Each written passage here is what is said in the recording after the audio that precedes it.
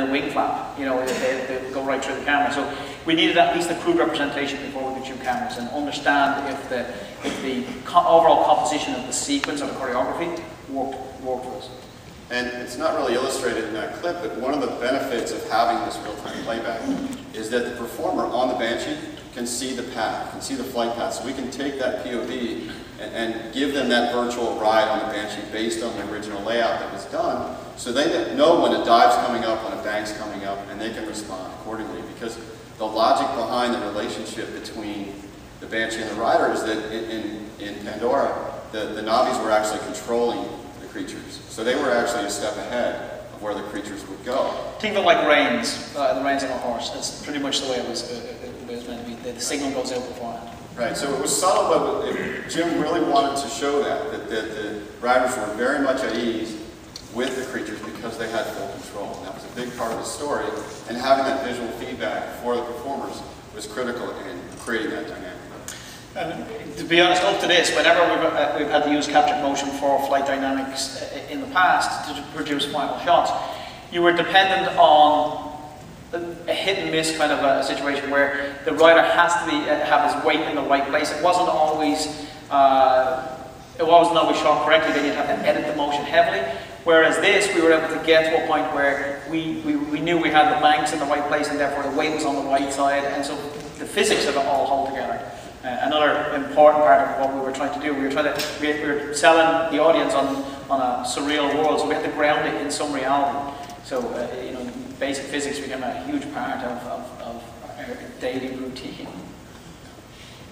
So once we had those performances selected, we assembled the rider performance, the base Banshee performance of the flight path, and then the wing flapping, neck motion, and even some layered animation on the creature on top of that to create one fluid sequence. And so here's the results of all that work, in addition to some incredible rendering, lighting, and effects from our friends at Weather.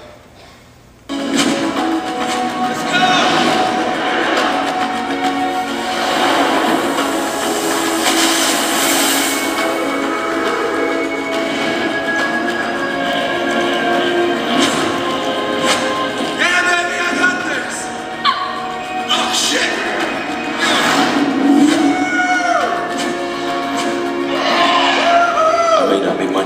Guy, but I was born to do this. Yeah. Seems simple now, but destroyed our head back then. Just hit play. But one thing that's evident there too that we haven't touched on yet is the camera work. And you can see that camera's kind of floating along with them as part of the ride. And that was a big part of these sequences, to make that feel organic too, not a keyframe sterile feel that really didn't connect and live with those creatures. And so some of the tools that were built were really critical to allow that to happen, and we're going to show some more of that.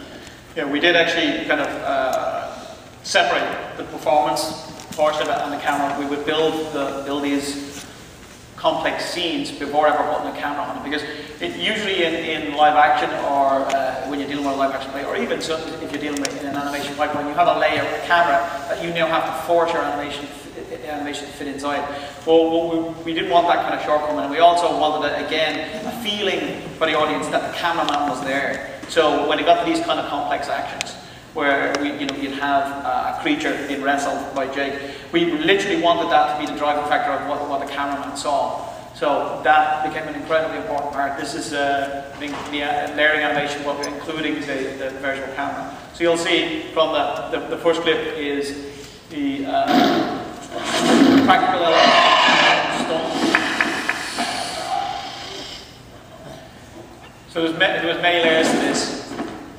Ruben is a stunt performer, then we had Sam acted out as well for a facial performance. There you go.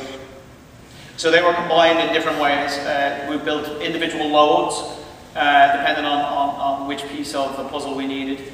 And then it would become a template form load. We would shoot cameras. This is our first attempt to drive the camera with the creature, that is. So we stitched those motions together, and we were able to go out on stage with a virtual camera as if this action was actually happening in front of you, and have a truly interactive way to shoot it.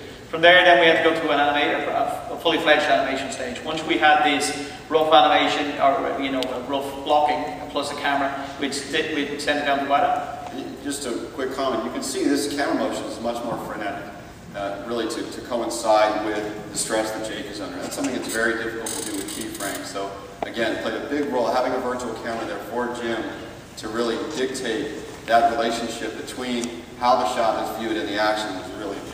Yeah, I think it can be done in keyframe. It just isn't organic. It just isn't interactive. So this is the animation pass as we start to get into the creature. Really see sort of the deformation of the creature itself and sort of some of the pieces of I think the more flushed out animation with the alulas and all the wings and kind of understand what is in and out of the frame, and then we would augment the cameras very, very slightly then, but we knew the essence of what Jim wanted. So we could make an augmented camera, show it to him, make sure it had the same feel and all the same essence were there, and then we went to final round.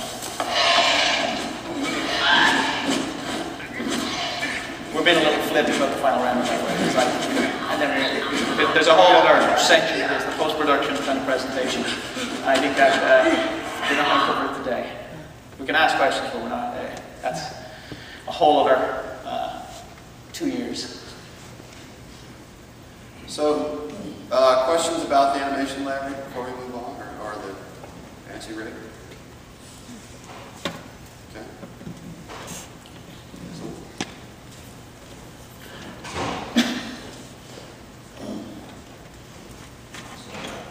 Broader question, which is, The Economist did a story about the amazing work that you're doing, and they equated it to performance capture could do for television and movie making what black and white switch to color did. And just want to get your views. Do you agree, disagree with that statement, and why? Yeah, I think it's also been equated to sort of the advent of sound.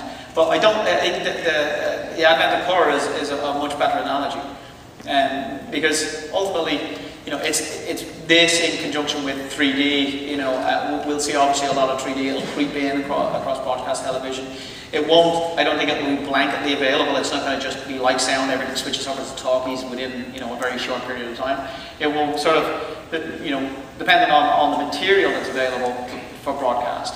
It's probably going to start with sport. On a 3D level, and then you'll see more and more CG. CG, by the nature of it, is a given for 3D. If you make a movie in CG, you'd be crazy not to be putting out a 3D version of it. You have a displacement of camera which produces an IO, and then you re-render, so you have two renders. So it's all there for you to do. Live action is on television, that's a different issue. Now you have the practical element of bringing 3D cameras to set. But again, the virtual production side of things, I think that it will trickle down slowly. It'll start, it will sustain big tentpole movies only for a couple of years. And then I think you'll see it creep into TV shows, and even, we looked at the ORAD yesterday over at Turner. I mean, you can already see, sort of instant animation and multi-layering happening in broadcast television. If you look at sport shows, it's incredibly prevalent, already. So it's happening. And I think that there's no question that the interactive component can help facilitate a production, because you can make faster decisions, make changes on the fly, and have a true collaboration on a stage instead of sending it back to a bunch of different offices and seeing renders the next day, and then making comments on those renders. So we are kind of rearranging that cyclical process of animation and effects and trying to make it more interactive in general, which should help TV shows, films, commercials, all the different forms of media. But a lot of it also depends on the back end and the final look. What you're seeing here and what we've been calling the template is kind of a game quality level of rendering. And what's really exciting now, though, is the level of real-time rendering, or just near-time rendering, is grown leaps and bounds, even in the last few years, from where it was even when we started.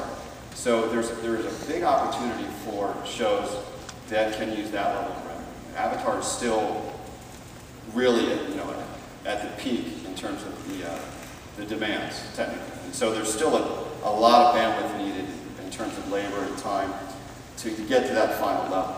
that we've been... Yeah, photoreal is not easy. But if you take like the first Toy Story, for example, the very first one, we're very close now to being able to do that in real time. And so that's really exciting. So that really opens up a lot of possibilities for broadcast, for television and yeah, and it doesn't necessarily say it will get cheaper. I think it just means that the resources would end up in different places, and I think more money in some ways will end up on screen. You know, there's, again, the more you can reduce the iterative process and changes that happen in shows, the better the quality of the image that ends up on screen. We're actually doing a show right now at Giant in LA, and the company came to us for a film. And they said, look, we tried something else that didn't work. We don't have a lot of money. Can you help us? And so we pulled it back and just gave them baseline performance capture, real time, and a camera